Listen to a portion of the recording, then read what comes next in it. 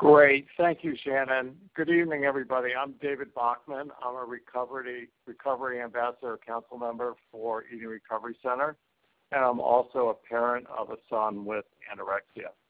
Together with Liza, we will be presenting this evening. I just want to spend a few minutes talking about this webinar. This webinar is one of 3 in ERC's e-learning webinar series. This series was developed to address the needs of parents and families at different stages of their journey with their loved one's eating disorder. Tonight, we'll speak to multiple areas, primarily with a focus on signs and symptoms of an emerging eating disorder. The second webinar is on April 18th. That will be more of a concentration on accepting your child and loved one's eating disorder and decision-making for treatment. The third one is on May 4th, and in that one, we'll discuss returning home after treatment, recovery protection, and signs of relapse. As Shannon mentioned, registration for the remaining webinars is on ERC's website. Let's begin. Liza, I'll hand it over to you. All right, well, thank you, and I'm glad to be here as well. We are going to start at the beginning, kind of the early stages of detection and diagnosis, and move through from there. So I have the pleasure of telling you about some of the kind of basics, the nitty-gritties of the eating disorder definitions that we're talking about. And so we are going to start by looking at anorexia nervosa and do some explaining and DSM characteristics of these disorders. So starting with anorexia, anorexia nervosa is a restricted food intake, which results in a body weight that's significantly below what would be expected for height, age, sex, overall health. And with that is an intense fear of weight gain, an undue emphasis put on body weight and shape in determining one's self-esteem, one's self-worth, and or a lack of recognition of the overall seriousness of somebody's low body weight. And so primarily this is restricting, but there's a subtype, there are 2 subtypes. You qualify it either as restricting type or binge purge type, because there can be binging and purging behaviors as part of the anorexia. So moving on to bulimia nervosa, we are talking about frequent episodes of consumption of a very large amount of food and then feeling out of control while doing so, and then engaging in what we call compensatory behaviors to prevent weight gain. So this is self-induced vomiting, use of laxatives, diuretics, fasting, excessive exercise, and for individuals with type 1 diabetes, it could be the misuse of insulin in order to prevent calorie absorption. And again, self-esteem is very dependent on body image, and this disorder has a qualifier of frequency and duration of at least once a week for a duration of 3 months. So binge eating disorder is characterized also by binging episodes, which is defined as eating within a 2-hour time period an amount of food that would be definitely larger than when most people would eat given similar circumstances. There's often a feeling of being out of control that's evidenced by eating until you're uncomfortably full, eating when you're not hungry, eating alone because you're embarrassed or ashamed of the behavior. And then there's kind of this emotional aftermath of feeling disgusted, depressed, very guilty, and that causes distress and impairment in one's life. And again, this also has a frequency qualifier of once a week for at least once a week for a duration of 3 months. On our next slide, what we call OSFED is other specified feeding or eating disorder. And this is basically an eating disorder that doesn't meet full criteria for one of the other diagnoses, but has behaviors that are causing significant distress or impairment. So examples would be atypical anorexia, which would be somebody maybe who has engaged in all of the behaviors that accompany anorexia. They have the body image disturbance. They have the overall preoccupation with body being the identifier of worth. but they might not be at an abnormally low body weight. And this can happen if somebody maybe started out as technically overweight, and then their restricting behaviors brought them to a normal weight. That would be an example of when that could happen. Other examples, it might be bulimia or binge eating disorder, but with less frequency in terms of symptoms. Purging disorder, which would just be purging without the binge eating, and then night eating syndrome, which is excessive nighttime food consumption.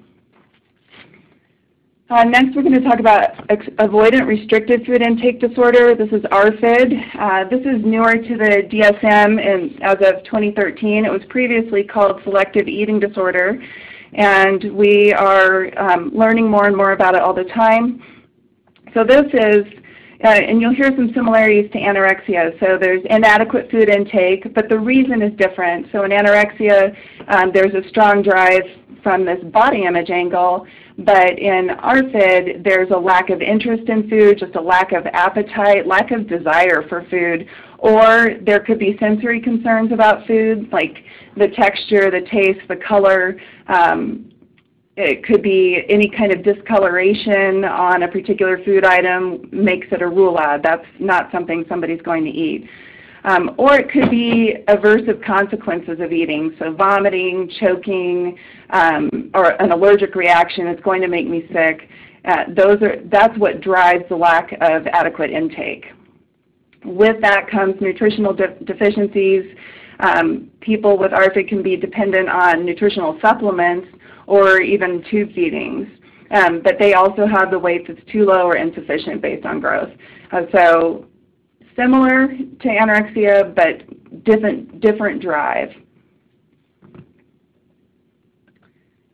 All right, so some numbers. I wanted to go through some of these numbers and some of the myths. There are a lot of myths that are connected to eating disorders, really misconceptions that fuel some of the problems of people not seeking treatment, some of the stigma related to eating disorders. And so first one I want to mention is that the myth being this is a girl's issue.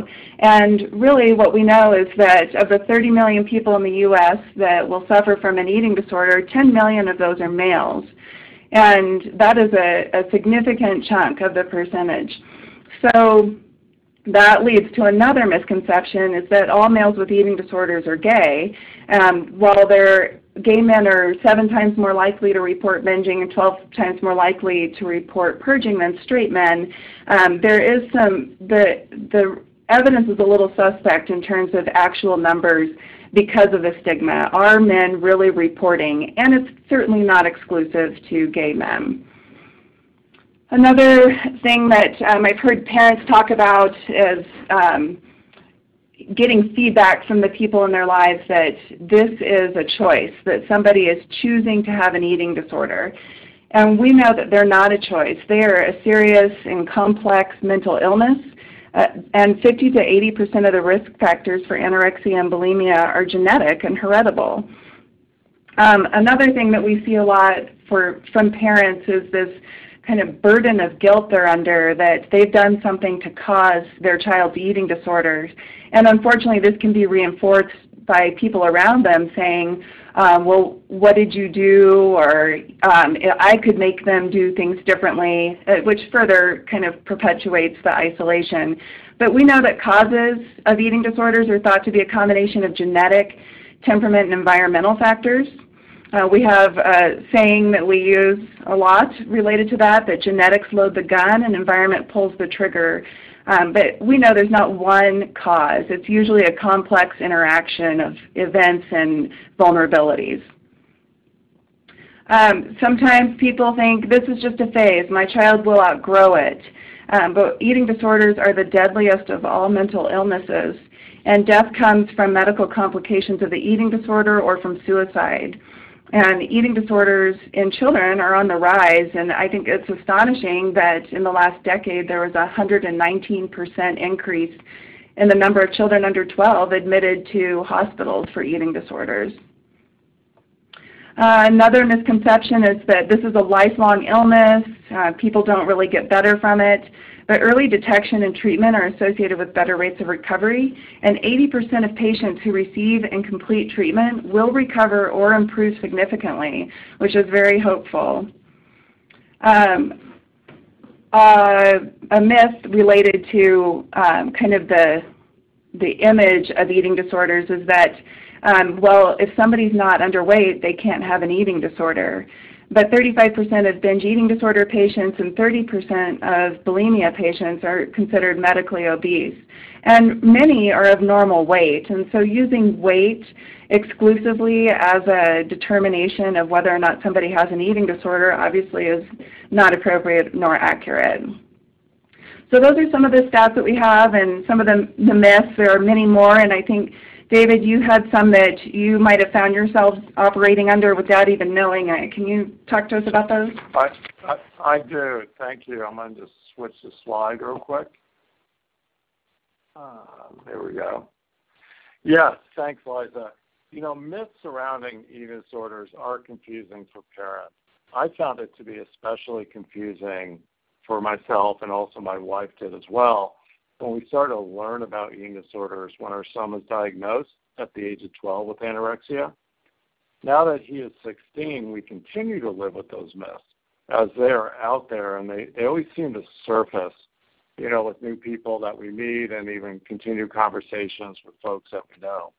When I first started to learn about the myths, I believed the majority of them and was confused by the rest. Over my 4-year journey as a parent, I learned the truth about these myths. There are many more than what you see on your screen on this particular slide. However, I just want to take a couple of minutes and speak to a few of them that represented my confusion over eating disorders when I really had little to no knowledge of what an eating disorder even was, let alone make sense of these myths as my son's symptoms of his eating disorder were emerging right in front of us. Let's look at a couple of them. You know, friends and family repeatedly asked us why our son is choosing not to eat. Many said, you know, he must be a defiant preteen who wants to cause his parents problems. You know, eating disorders are not a choice. You know, how can your son have anorexia? He's not a girl. I was even asked this by his middle school counselor. Eating disorders don't discriminate, you know, by the sex of a person. Eating disorders are the most serious of all mental illnesses. I was completely dumbfounded when I was asked, what did I do to my son to make him that way? You know, this will pass. It must be a phase some kids go through. I was told by many people. You know, we've learned eating disorders are not a fad. You know, I even had somebody go as far as saying, you know, don't worry, boys are like dogs. When he gets hungry enough, he'll eat his supper. You know, no one in our family or social circles understood that eating disorders are a biologically based disease. You know, one of the last ones I just wanted to, you know, talk about as our confusion and myths. You know, I had people say to us, hey, what type of parent are you? How could you send someone so young out of state to a treatment center? You know, we learned early intervention and comprehensive treatment for eating disorders drive successful outcomes, and for our son, it saved his life.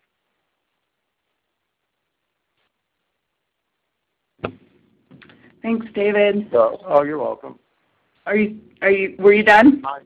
Yeah, I just okay. Advanced your slide. Okay, super.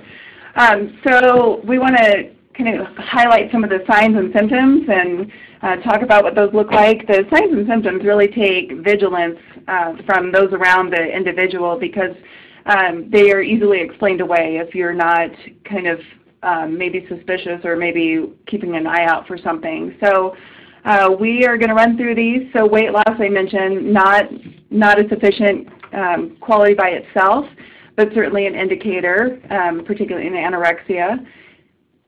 Restrictive eating, this can take many forms. So this can take the form of skipping meals. Often I hear that lunch is the first thing that goes. It's getting thrown away at school or it's coming back, not eaten. And that is an easy cutout for kids.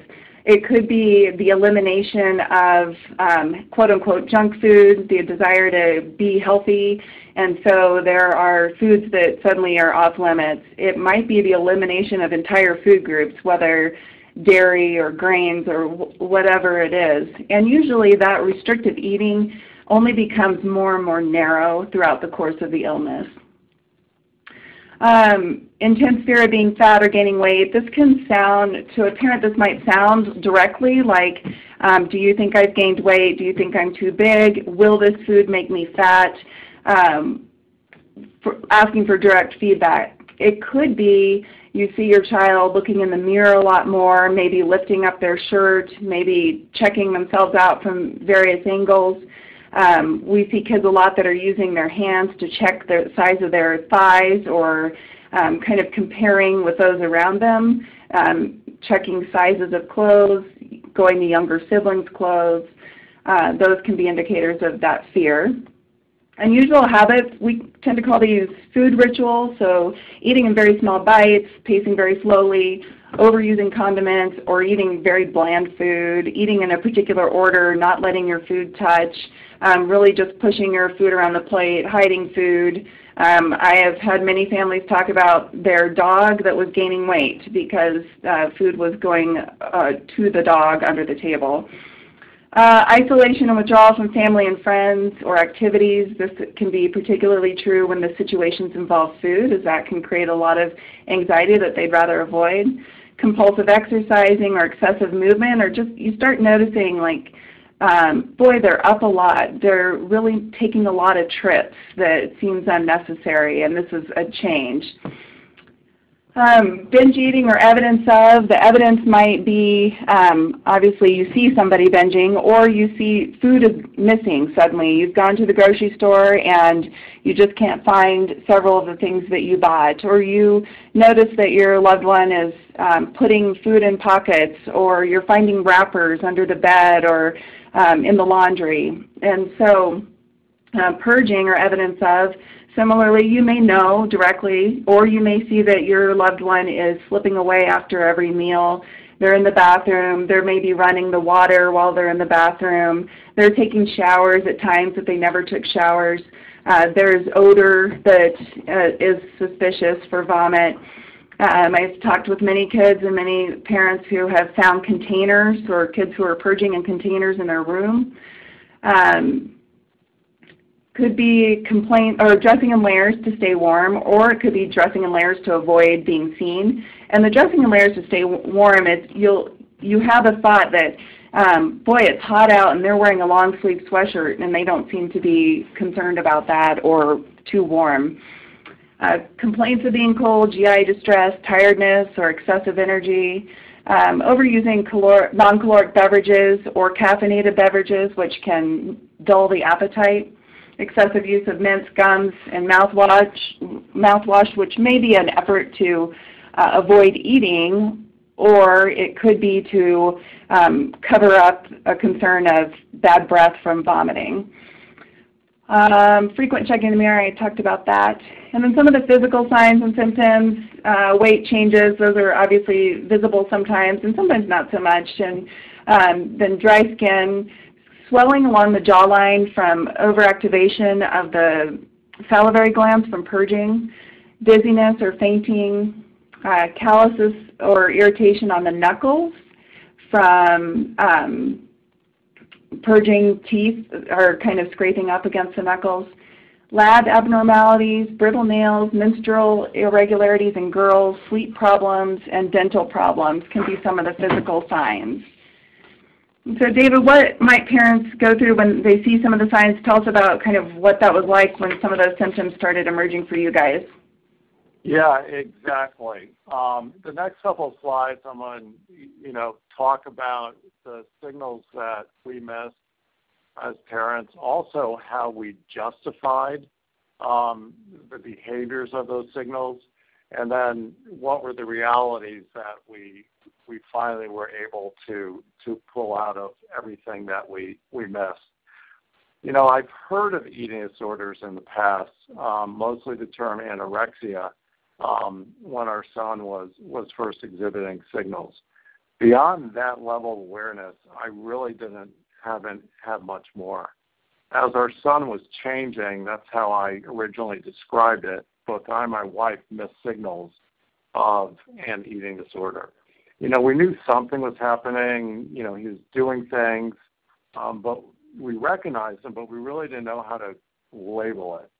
Our lives, probably like many American households, were, I love the term, a culture of busyness. We had dual-income household. We had 2 kids going in every direction. We had our social outlets. We traveled. We had projects going on. All of that was like juggling balls in the air. And then at the age of 12, our son changed schools from elementary to middle school.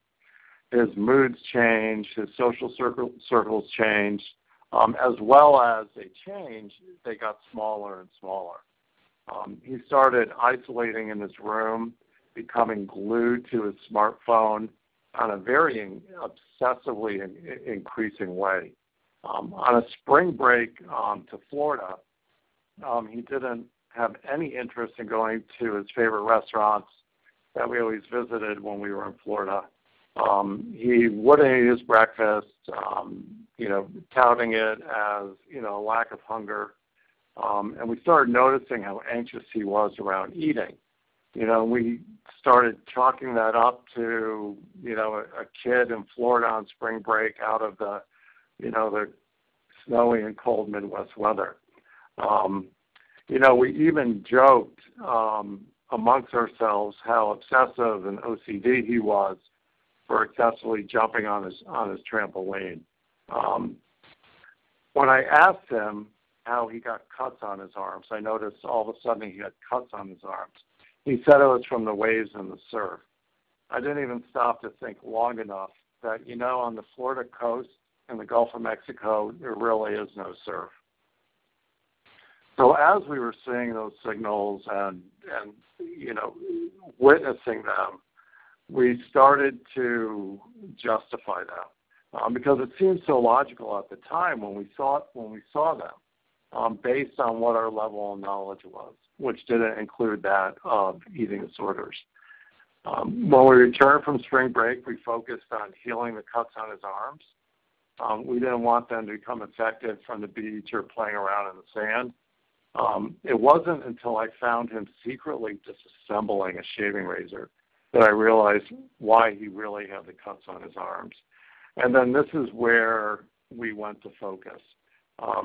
Next, when I received our monthly phone bill, I saw that he had a whopping 17,000 texts for the month. I told my wife and said, hey, he must have set some type of record. I didn't even think to check them, as he was never a kid who made us suspicious. As I found him at midnight texting and speaking with people who we realized were strangers, our instincts started telling us that something else is going on here. But we still didn't even think of the fact that this could be related to an eating disorder. He was still throwing his food away at school and complaining how gross the food was in the cafeteria. So we packed lunches, and he stopped complaining. Fast forward, he at least recycled the bag before he tossed the packed lunch. So our parent journey began at that point in time. When we brought our son to a child psychologist for cutting, the psychologist said we had a bigger problem, which is not his specialty. He said our son was restricting eating and purging everything he ate. He recommended that we seek the help of an eating disorder therapist. My wife and I looked at each other and said, what's that? Is there really someone who specializes in getting someone else to eat? As I am sure you're already sensing as I speak about our journey as parents, we were really nothing more than, a deer in the headlights of our son's eating disorder. As we met with our eating disorder therapists and we started to learn about their specialty, about professional dietitians, about food planning with exchanges in our calories, and we were introduced to family-based treatment, our eyes were starting to open to this world of eating disorders, and also to the mountain of information that we as parents need to learn. And we felt that was so critical because how can we help our son was something that we didn't even know anything about. When I reviewed my son's smartphone, I found connections with strangers who were really, pro their life with anorexia. I found apps for counting calories. He was capturing images of other males his age and commenting to strangers on how he wanted his body to look like this athlete or some popular sports figure. He was a kid who never needed anything more than Motrin.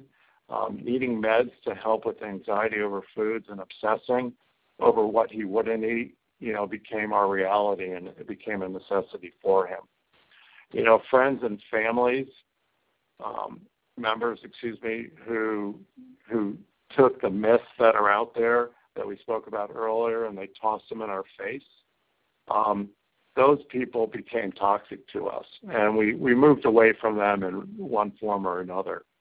The realities of the eating disorder really became also apparent, when it became really critical that we ensured we were getting the right professional help for our son.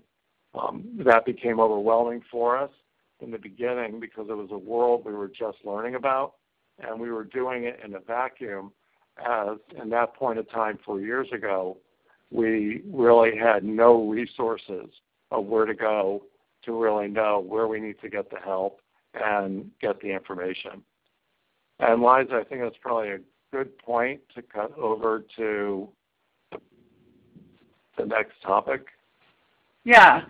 Kind of what are those first steps and how do you go about getting help? And, we know that the internet can be not helpful sometimes for people with eating disorders. There are unfortunately a lot of pro-eating disorder websites and material out there, but they can be a tremendous resource for a starting point for parents. And we all tend to Google. If we're sick, we tend to go to Google and kind of figure out what's going on, or if we're curious about something, we have the internet. And so that being said, there are great resources out there, and I've got several of them up here for you. They can be a resource for just learning, finding information. They can be a resource for directing family to as well and saying, hey, why don't you learn a little bit about this with us? They can also help steer you in the direction of finding appropriate treatment. And so I would encourage you to check out all of these websites. I will say NEDA in particular has a parent toolkit that's very useful and really worth looking into. So that's a great place to start, but you need real-life people that can help navigate this very confusing situation and provide you with some guidance that you need. And so a team usually is required for treating an eating disorder given how complex they are. And so that is typically a medical provider, a therapist, and a dietitian, and we'll get into those a little bit more. And a team is most effective when they are in communication with each other and when they are aligned with each other. And so you want to maybe interview prospective providers and ask them, is there a dietitian that you work with? Is there a physician that you work with? And for all of the providers, who would they recommend? Because you want to know that they're going to be on the same page and supporting you in the direction that you need to go.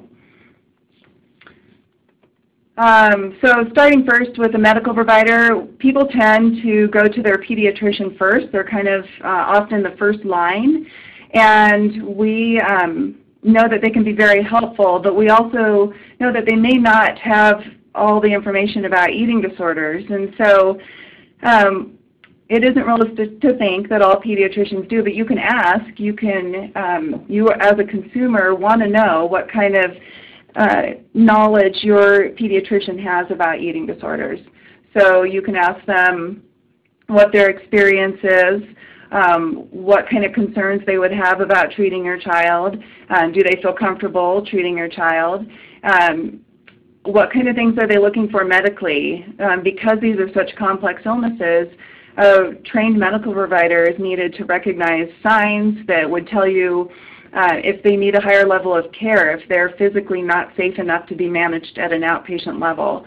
So they also monitor for refeeding syndrome. They watch for heart and electrolyte abnormalities and other lab values, and really provide kind of that first line of direction. So some primary care docs are comfortable with medication management. Sometimes medications are prescribed for people with eating disorders. So you want to know, is your provider comfortable with that, or would a psychiatrist be a better fit? So your team actually might include a medical provider for physical health, but then also a psychiatrist for medication management. There is an AED, the Academy of Eating Disorders, which is on the slide with all the websites on it, has a tool for medical providers. It's a booklet on some of the complications related to eating disorders. And that is something you could even look at and take to your doctor and ask them to help you kind of sort through it and understand it a little bit. The most important thing, I think, is, are your concerns being heard? I have heard stories of fantastic pediatricians who really were instrumental in providing the help that was needed. And sadly, I've heard parents talk about their extreme frustration with having a gut sense and the observation that something isn't right, but feeling like their concerns were dismissed by a medical provider. And so it's important that you feel heard and that you feel like your concerns are being taken seriously. And you may want to ask them, are they willing to see you more often to monitor if there's any change in this? If they're saying, I'm not really sure if this is an eating disorder, are they willing to kind of investigate further? Next, we're looking at therapists. So some of the designations that are typical you would see, these are people with master's degrees or doctorate degrees in a helping profession. So licensed clinical social worker, licensed professional counselor, and different states have a little bit different letters related to these. Somebody with a PsyD or a PhD or a licensed marriage and family therapist. So your therapist's role is to provide psychoeducation. You're coming in needing a lot of information, and they should be able to begin that process with you. You want somebody that's consulting with a team. You want them to help you know if it's time to step up to a higher level of care. You want them to be able to give you pretty clear direction on what your role is as a parent. And then they're obviously also working at some of those things that are underlying the eating disorder, healthy coping and emotion management, and more effective skills rather than the dangerous behaviors of the eating disorder. So questions you can ask. This is really just the initial questions. There are many questions you can ask outpatient providers, outpatient therapists, but first you want to know what is their experience in treating eating disorders. And so you can ask them if they have training or credentials in the treatment of eating disorders. One website that we didn't mention is the International Association of Eating Disorder Professionals, and IADEP has a certified eating disorder specialist designation for outpatient providers, which would tell you that they've gone through the training and the required supervision to have that. You can ask them if they have any professional affiliations with eating disorder organizations. I was actually on an outpatient therapist website today that we wanted to see if we could work with, and she has all of her professional affiliations listed on her website, and there were at least 2 eating disorder organizations there, which tells us that she's invested time in those as that's an area of specialty. You can ask somebody what percentage of their practice is clients with eating disorders. There are people that say they treat eating disorders, but they might have really just a few a year that are not maybe as severe as some might be. You can ask what role you would have in the treatment process. How will you be involved in sessions? What therapy modalities do you use? We talk a lot about family-based treatment. There's been an unfortunate stigma in the past of really this is something that therapists are going to do to a child to fix them, and parents are removed from the process. But parents really are very critical to the treatment process and should be included and seen as a member of the treatment team. And so those are some of the things that you want to hear from an outpatient therapist. Registered dietitian, their role is to establish a meal plan to promote weight recovery and normal eating, nutrition education, support with identifying needs for structure related to meals, support with identifying, again, when it's time to step up to a higher level of care. So many of the same questions. Probably the only one that's really notably different is asking, you can ask about their nutrition philosophy. They have a mentality of eliminating certain foods because they have kind of an addiction model, and that would be something that we would probably say could perpetuate the eating disorder mentality of I must avoid certain foods because they're dangerous. You can also ask if they are familiar with FBT, calories versus exchanges. A calorie-obsessed kid may really struggle with parents trying to work on a meal plan that is calorie-based. So I think, David, you have some input on what you would add to identifying a team and some of the challenges that that can bring. I do, thanks. Yes, getting help for our son and identifying who, what, and where is the best help for him began as a very daunting task for us because our lack of knowledge and our learning curve was just starting to develop. When I look back at that phase of our parent journey, I see it as barriers we were faced with, missteps that occurred, and then third, how do we recalibrate ourselves as parents to get that best help for our son? Looking at the barriers, it wasn't really until we started to meet with our local eating disorder therapist and we started to learn about our son's diagnosis, what are the different treatment options, and then of course, we learned about the risks to his health and life. We realized that, hey, this is really going to be a long journey for our son and also for us as parents. We weren't quite sure really what to expect or how long this journey would take, but we realized that we had to promise each other that our relationship, that being my wife and I, had to be a priority as well, and that we had to be on the same page regarding decisions for our son, not even really knowing what those care decisions may be down the road. We felt this was really critical, not only for our marriage and our family survival, but for us to learn everything we still didn't know about eating disorders. We felt very strongly if we didn't have our mental, physical health and that deteriorated, how could we then help our son through where his health was deteriorating as well. Also striving for a work and family balance is challenging unto itself for anybody. Once an eating disorder, becomes part of that equation, life for us seemed to be really beyond complex. Sorting through all the different barriers that exist, with different treatment options. What are they? How to understand them? How to differentiate them with eating disorders. Well, we really didn't even fully understand the terminology in that world that treatment centers use. And the definitions, of those became, very taxing for us. We went, as Liza mentioned, one of our first retreating places as well was to our pediatrician, who just further lent to the confusion and the barrier and challenge of trying to get and figure out the right help. While he had very stellar medical training, his medical training really didn't include the specialty of eating disorders. Keeping our family whole, with our other son being angry at us for spending more time with our son with an eating disorder, not spending time with equal time with his brother.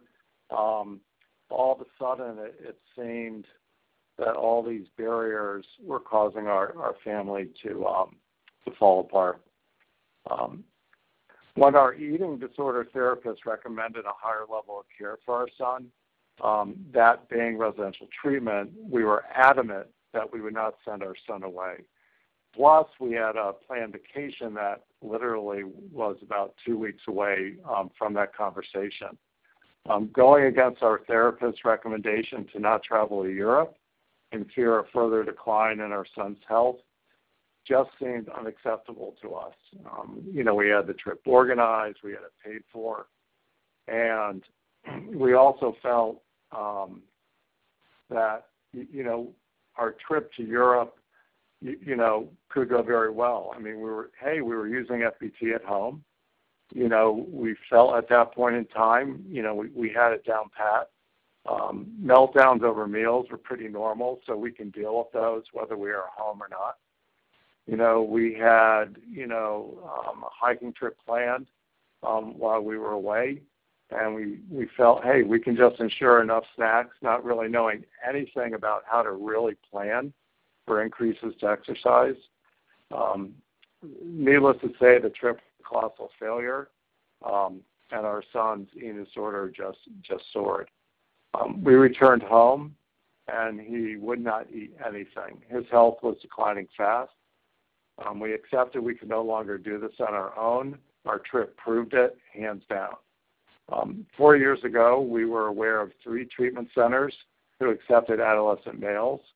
We literally Googled a map, looked at each location, and picked the one closest to St. Louis where we live. Outside of reading the website, receiving a recommendation from our therapist, and the treatment center's intake process, that was the extent of our due diligence on getting care and getting help for our son. We didn't even know that we should consider post-residential treatment, but we knew of a center in St. Louis that had one. So, hey, we were good to go. Once we brought our son home, we quickly realized that he was relapsing, even in the step-down program in St. Louis.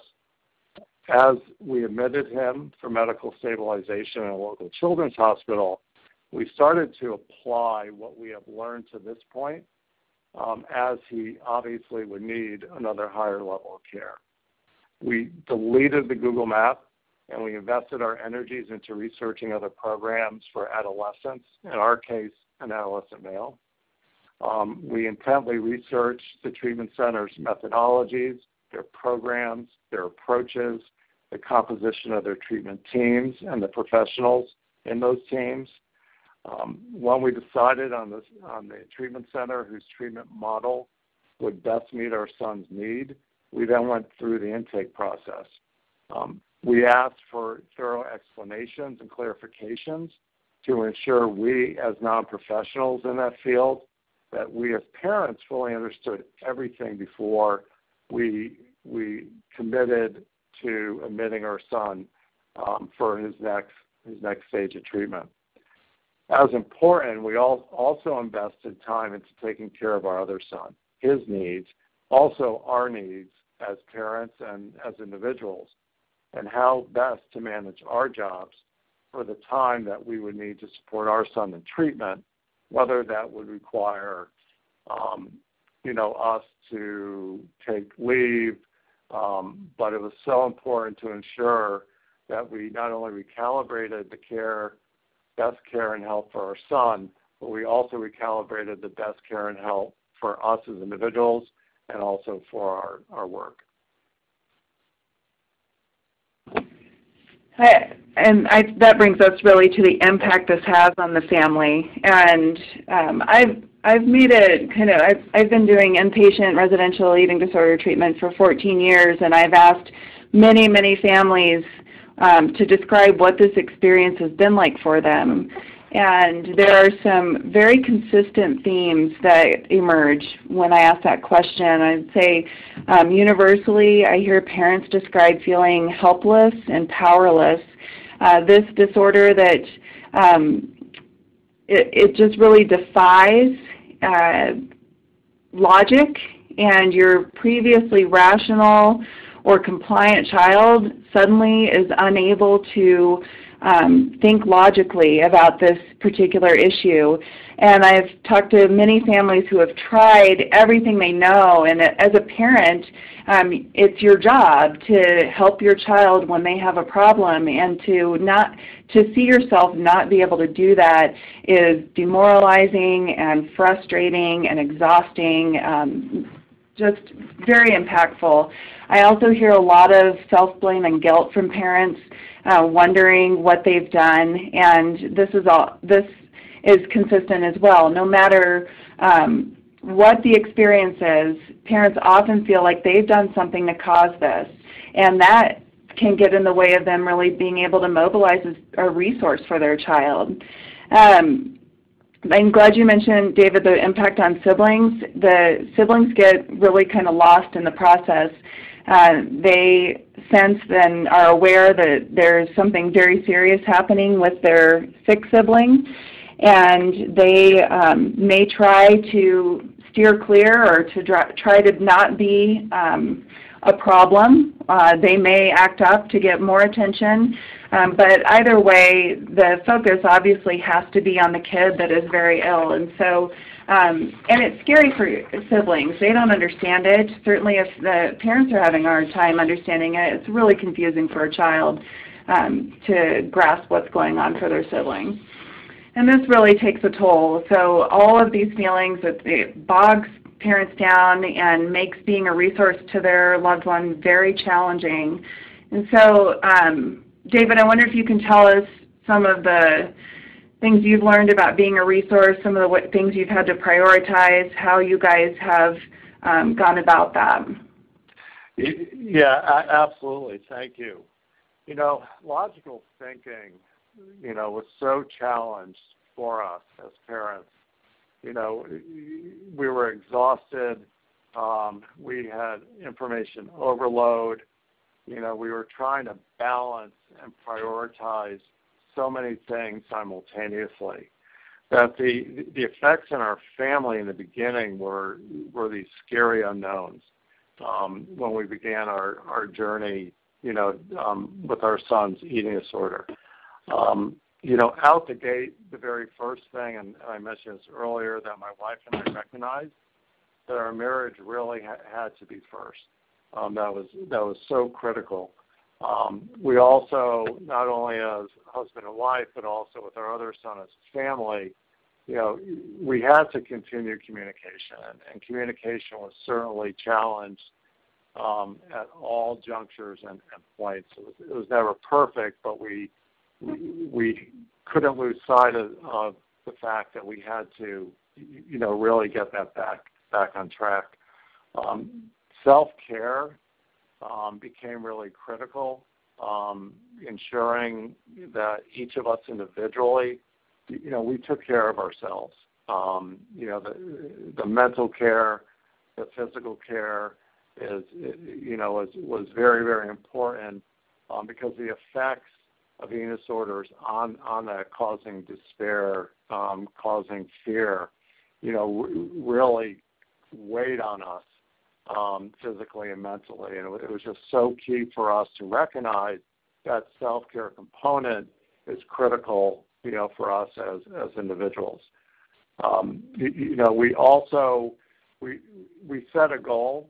We maybe didn't really achieve it every week, but we really tried to, of finding something that we could do that would make us happy outside of our son's eating disorder, whether it was seeing a movie, it was going somewhere, it was, you know, accomplishing something. It was still something that always kept, you know, a spark of happiness in our lives. So, you know, we wouldn't be pulled into the doldrums of depression. You know, we retooled our social circles. You know, friends that got it, friends that understood what we were going through as parents, friends that could support us in a very positive way became very important to us. We also relied on individual therapists to help us through our own thoughts and concerns and worries, you know, over our son. You know, we really looked as best as we could for my wife and I at our jobs of creating that balance, with our employment and our goals and our careers, and when can we achieve what we want to in our careers, and when is the right time to do that, given what we have to focus on, with our son. We got on board with really bringing back into our lives family meals and family equations.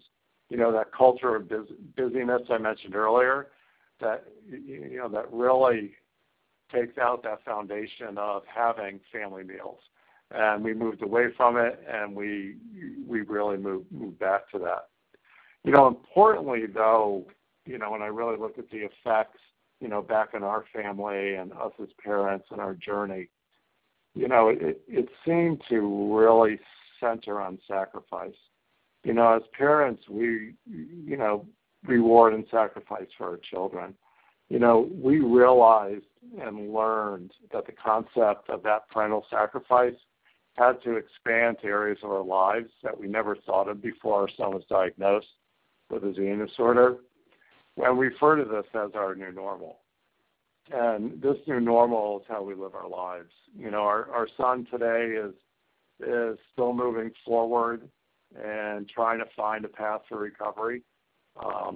It has its challenges. It's not perfect, and we as parents are always looking to find out how we can improve, how we can improve the support for our son, each other, and our family. We try not to dwell on the sacrifices we have made to support our son.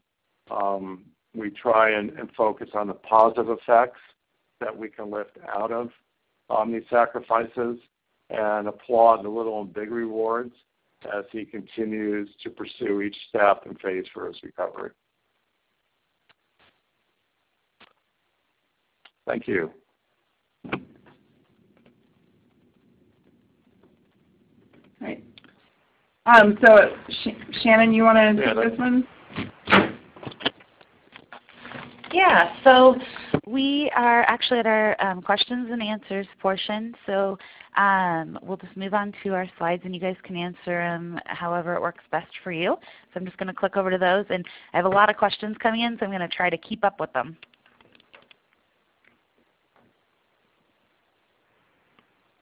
So here's your first question and answers slide. And all right. If you guys wouldn't mind reading the question out loud and then answering it, that would be great. Okay. So on this first one, is there a difference between a dietitian and a nutritionist? There can be. So sometimes people use the term nutritionist to refer to a dietitian, but what we're talking about is a registered dietitian, because really there is not much that regulates somebody calling themselves a nutritionist. And whereas somebody who is a registered dietitian has gone through the process and the education to be considered a registered dietitian. So we would say pursue a registered dietitian. David, do you want to take the next one? Sure. The next question is, eating disorders almost seem, quote unquote, trendy. How can I get the point across how dangerous they are? Trendy, I guess, could fall under the category of those confusing myths. There's nothing trendy. It's not a fad. Eating disorders are not a choice. It's a mental illness that has the highest mortality rate. It's one that is certainly not a choice. When I see the word trendy associated with eating disorders, to me, I take that back to the myth about it being a fad and bringing it home on, the dangers and health risks of having an eating disorder.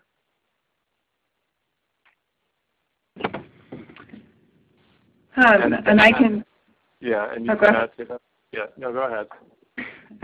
So this third question, you mentioned vacationing. I'm wondering what you think about school. School schedules are so hectic. It seems like it would create a lot of anxiety to quit school and go to treatment.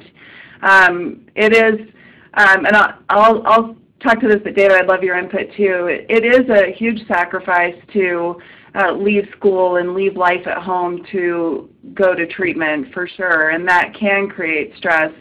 But really, the way I look at this is eating disorders are so dangerous, and early detection and treatment are so important that I think it's worth the stress that it would create in the short term for the long-term gain of being able to continue school, not having to miss school at a later time, not missing college, those kinds of things.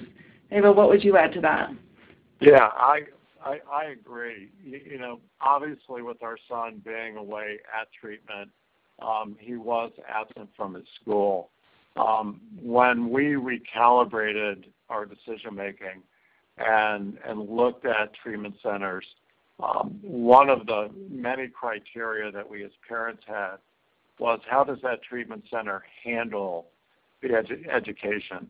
And that was really critical because, yes, you know, missing school will create a huge amount of anxiety. Staying back a year in our son's mind would be completely unacceptable. So they're understanding how the treatment center handles the coordination of schoolwork back with, in our case, with our son's school was very important. We found that the treatment center had an investment into licensed teachers that did an excellent job of coordinating back with our son's teachers and his counselors to ensure that the need to know information was carried through and completed during his time in treatment. There was also coordination back on his return home with his teachers, so all the educators were on the same page of what he accomplished and what he didn't. And then we got ahead of the curve on that return for where those voids existed to line up tutoring resources that would not add more stress to an elongated school day, but a way to start plugging those voids that he needed to matriculate back into school. So for us to continue school to the best that he could, because as Liza said, the treatment is a top priority for the eating disorder, but we have been successful in coordinating that continuum of school, so that anxiety of having to quit or repeat a year, you know, wasn't there. All right. So our next question, as a professional, how can I help my patients and their families accept that a higher level of care is needed? And how do I then help them navigate finding the right treatment setting? I think setting concrete goals and measurable goals in an outpatient setting is really important so that you know when you're succeeding and when you're falling short of meeting the goal. I think the education about the benefits of treating adequately the eating disorder rather than kind of letting it languish untreated or really deteriorating on an outpatient level would be important. And then as far as finding the right treatment setting, I think, David, you had mentioned some of the things that you guys did, asking questions and really fit what you were looking for in a treatment center. What would you add to that question? You know, for parents, having an understanding of the structure of treatment centers. For example, you know, inpatient, residential, partial hospitalization. You know, what are they? What do they mean? What is the process that a child or adolescent or would go through in those, and then how do each one of those, if you look at them as stages or phases, how do each one of those then relate back to a progression of treatment? Because that's first for us when we eventually recalibrated, it was really understanding the model of eating disorder treatment. And once we understood that model, then we were able to understand what Treatment Center A and Treatment Center B and Treatment Center C were saying to us, because we understood how they operated in their world. And then we finally understood our son's needs for treatment and what he needed to pursue higher level of care to treat his eating disorder. Then we were able to marry that back and really understand what each one of those treatment centers were saying to us.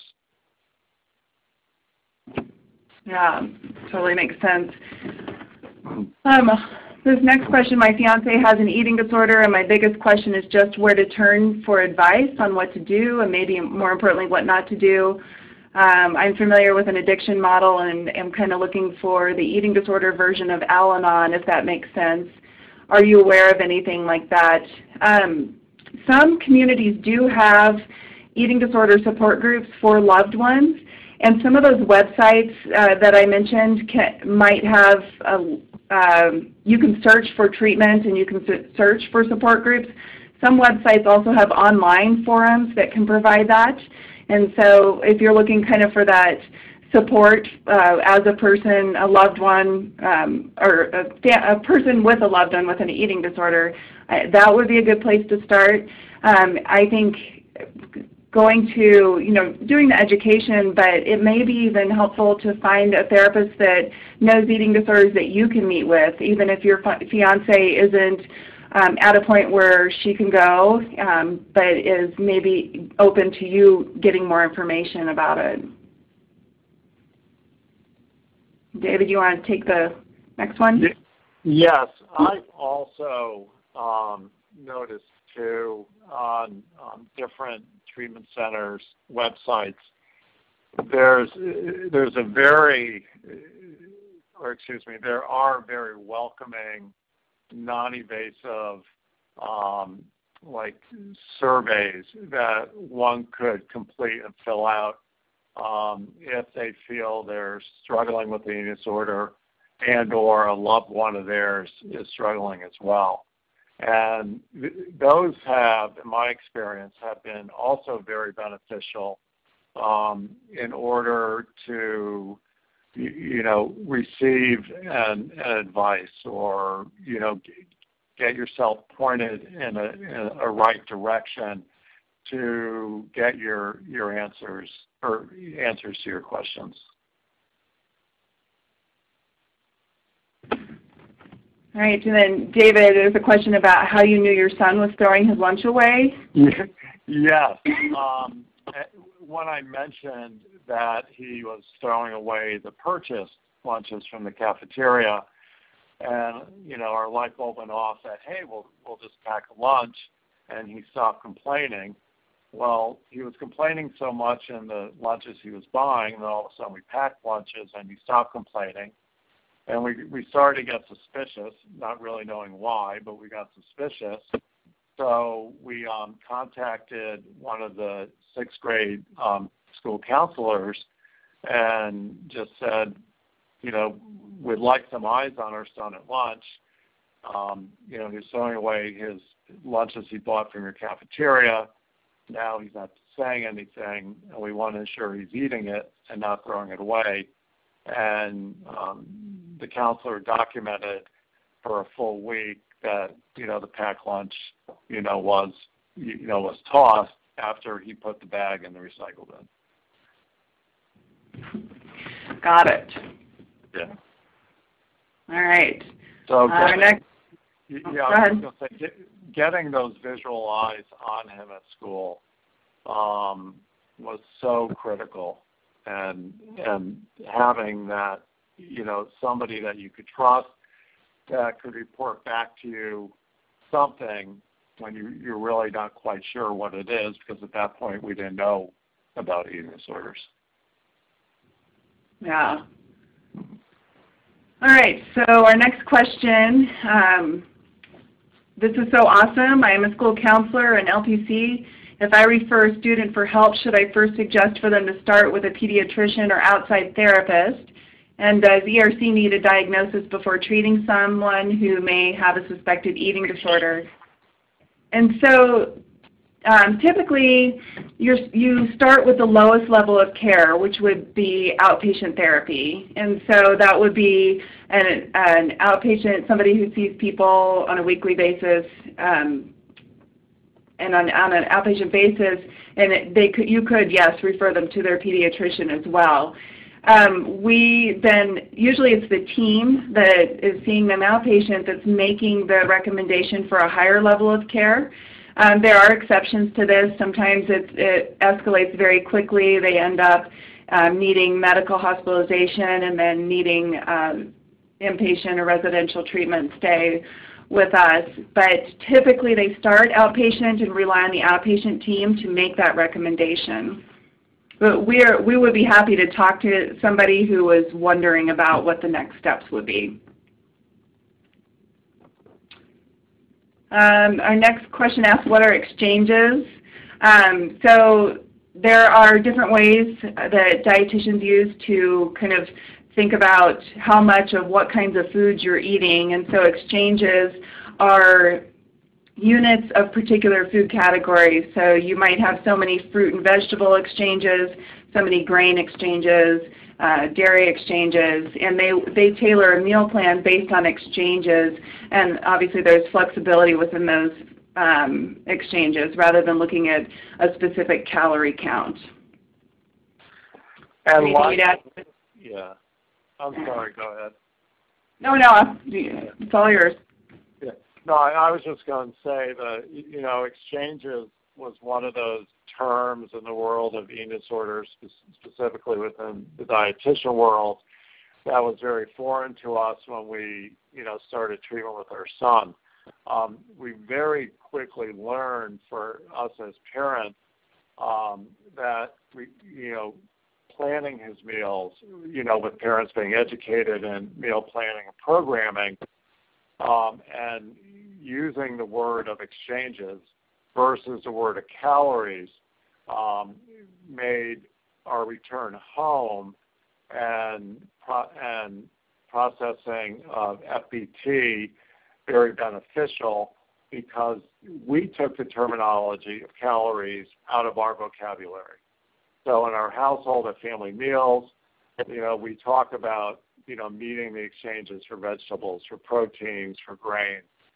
And without using that terminology of calories, we reduce the stress, we reduce the anxiety in our son over trying to, for example, count the calories, or worry about, am I getting, too many calories in this particular meal.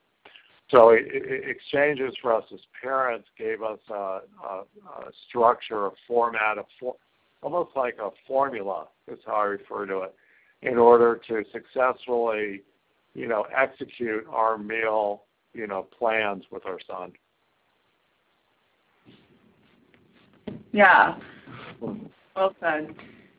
The next question asks if effective eating disorder treatments use an addiction model. And so addiction model to me implies, if you think of it, the addiction model came out of the treatment of alcohol and drug abuse, and is often centered around abstinence from substances, which is much harder to achieve, obviously, and not appropriate with food. So addiction model, when people are using that in terms of eating disorders, tends to be focused on elimination of particular foods or food groups, which is, some people may say is helpful to them, and others may say that is very unhelpful for them, as the restricting fuels some of that feeling of deprivation that might lead to binging and purging, or it really can be a gateway into further restricting.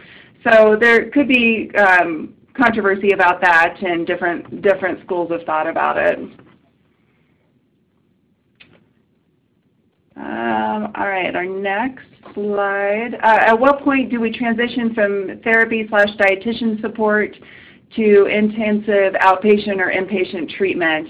I think I touched on this a little bit, but as I would see it, you would have goals. I think it's really important to talk to outpatient providers about what are our goals? What are we trying to achieve? Are we looking for X amount of weight gain per week? Are we looking for a certain reduction in behaviors? And to be able to quantify, is there progress? And then when you are seeing a lack of progress, and there are concerns about, this is when you're consulting with the rest of the team too, so you're also talking to the doctor and considering like what needs to happen to better help interrupt these behaviors. And so that might be when you would pursue intensive outpatient or inpatient treatment. David, would you add anything to that? Yes, I mean, we were guided, as you just, highlighted. When our outpatient team, or in our case, that outpatient team was our local team of a therapist, dietitian, and family therapist locally in St. Louis, and based on our son's performance, working with them in that outpatient model and where his success and failures were in working on his eating disorder, they would guide us and recommend whether it be an intensive outpatient or also known as an IOP program, or he would require a higher level of care, and that being inpatient treatment.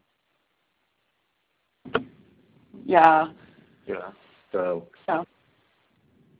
Okay.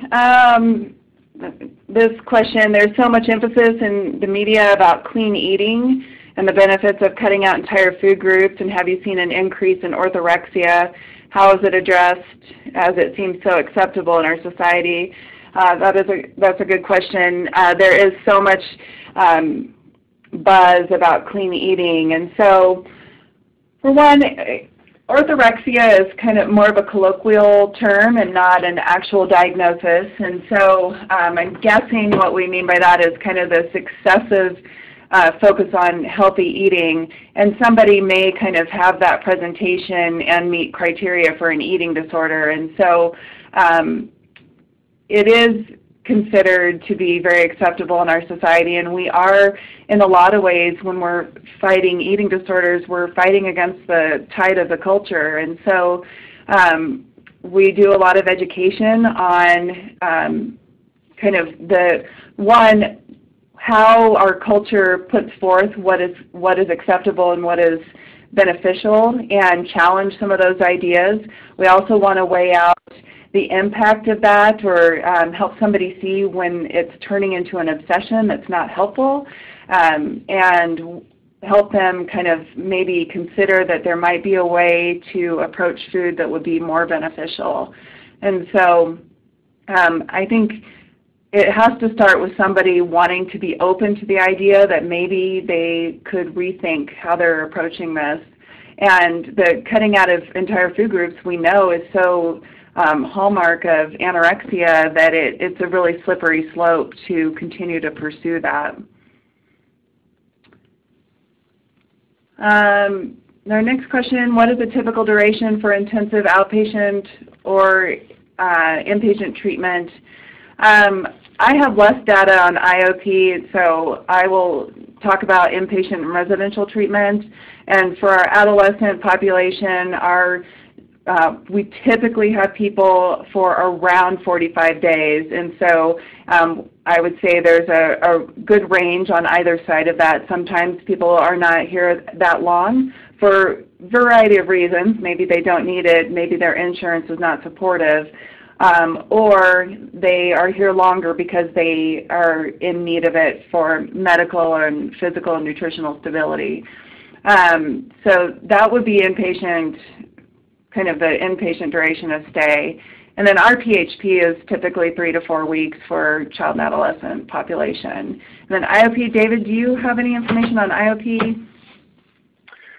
We did do an IOP program at our very first experience with treatment locally in St. Louis.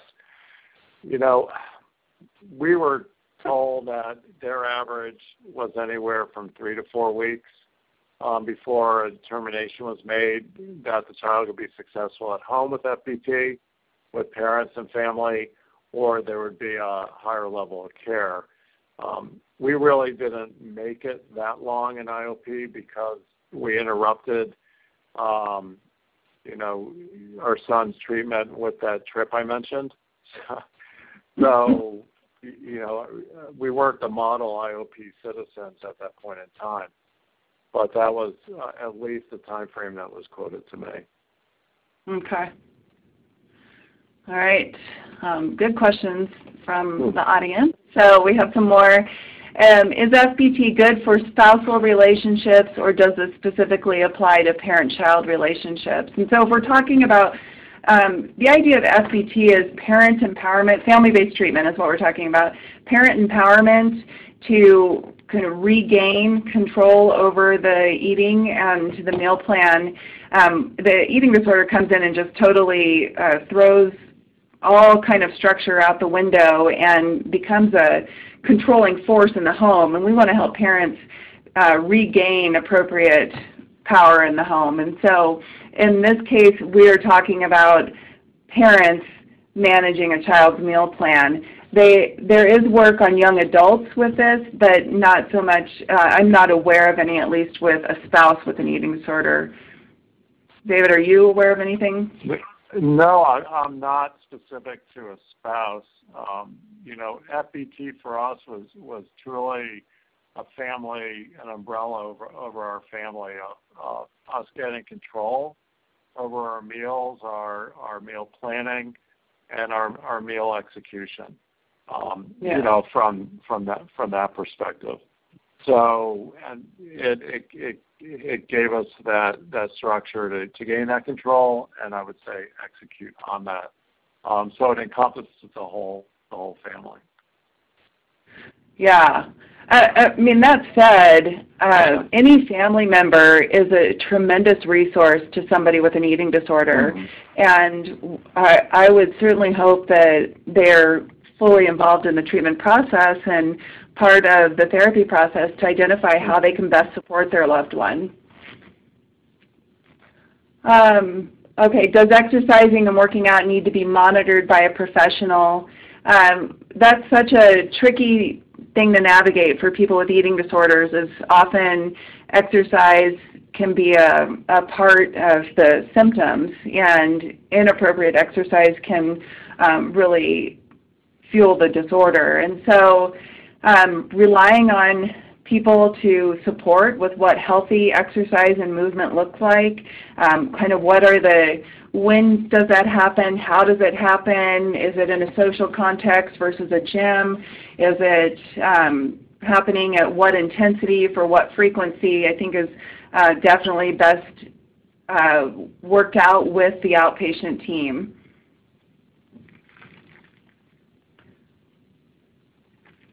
Let's see. We are always hearing that eating disorders are one way the person tries to get some control in their lives. How do we balance our daughter's need to gain some control with the need to make sure she is getting enough nutrition and is working toward recovery? For example, following an eating plan that takes control away from her. This is a great question too. So it is tricky with adolescents. They're in this phase of trying to be independent and autonomous, and yet they are still dependent and need things. And so they've also got an eating disorder, which they actually don't have the ability to manage effectively. And so that can be kind of a bone of contention for kids that, everything would be fine if I could control my meal plan. So what we would say is, yes, the child needs control in some areas. What are some healthy ways they can start having some control? What would that look like? Are there activities that they can identify that they want to be involved in that are apart from eating disorder or exercise kinds of things? Are there things that they want to work toward having in their lives that they can kind of build as an incentive? And so finding ways that they can exercise control apart from food, because that has turned into inappropriate control. Anything else on that one, David? Yeah, and that's a lot, Liza, what we did and what we're doing again. It's shifting his focus of control over his meal plan, over his food, because we have that control, and shifting that over to, goals for him to achieve. For example, he's working towards going over to friend's house. And right now all the friends come over to our house. He's a new driver, so he's working towards returning back to driving.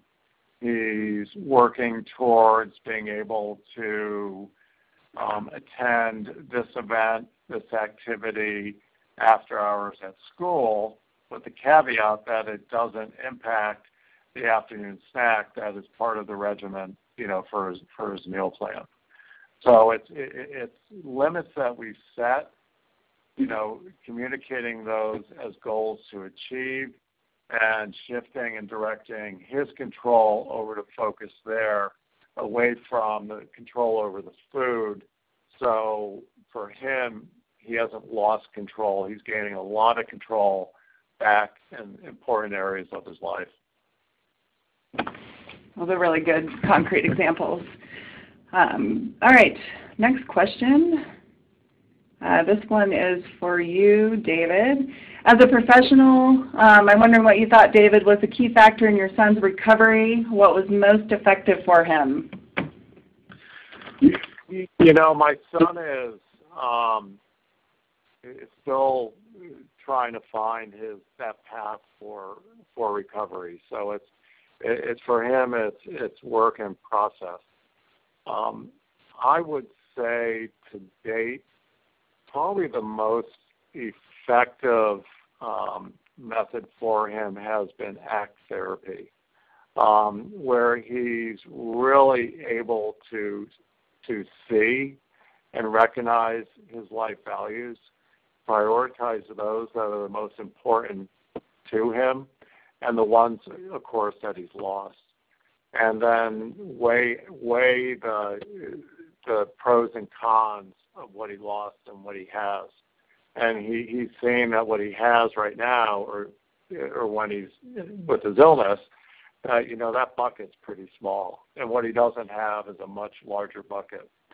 So for him, recognizing that, using that metaphor, has, I think, really put him in a place to really start to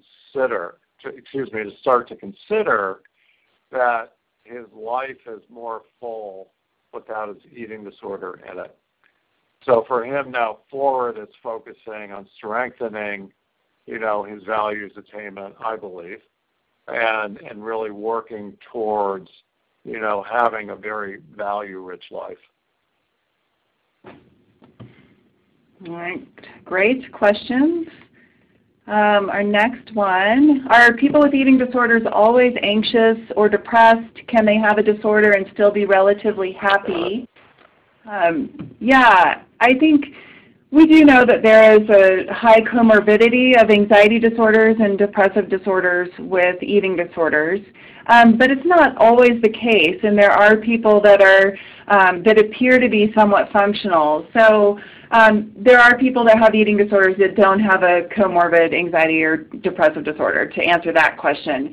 We also tend to see sometimes in people with eating disorders a tendency to mask true emotions, and so it might be that they appear relatively happy or they are smiling and engaging in life, but there might be stuff underneath that is causing difficulty or kind of driving the behavior, and so that's worth looking at too. Dave, would you add anything to that, or observations? I've not personally been exposed to, an individual who could have an eating disorder and be relatively happy. My experience has been with my son. I've seen, moments of happiness, but they've been short-lived. and they always seem to be built on a false pretense. When he's really in the height of his eating disorder, and he's very anxious and or depressed. So my experience has been there's been some rays of light that come, but then they go really quickly, and it's not until we really have witnessed him in previous journeys where he's gotten to a place and has been in that good place for a long time that we've seen that happiness return and have that happiness be authentic. Yeah, I would say that it's more often the experience I've had that family members are saying, oh, we're finally seeing glimpses of our child and who they used to be. And so as the treatment process, recovery process progresses. And so that's notable, I think, that most of the time we don't see people that are, things aren't going well when they are coming in for treatment for an eating disorder. Our last question, it looks like, is what is your approach to someone who has an addiction to exercise as well as restrictive eating?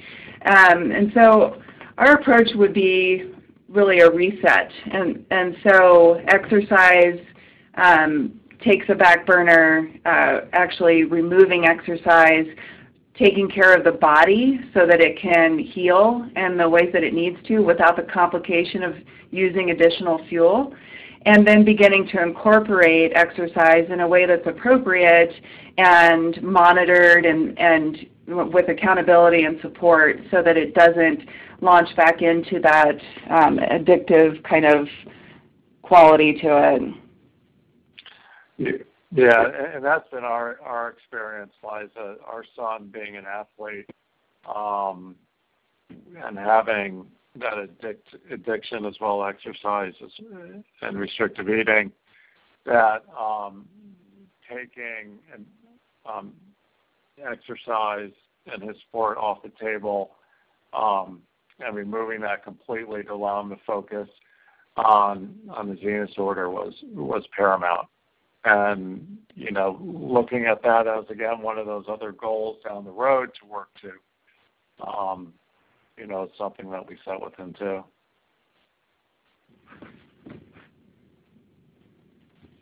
All right. Shannon, you want to take it from here? Yeah, I just want to thank you all again for being here tonight. I hope that you found this helpful. Please stay logged in so you can complete the survey at the end. Like I said, for you professionals, you'll need to do this to receive your CE credits. And for everyone else, it's just a great way for us to better our educational programs for you. So again, thank you so much, and feel free to email me if you have any additional questions. Take care. Bye-bye.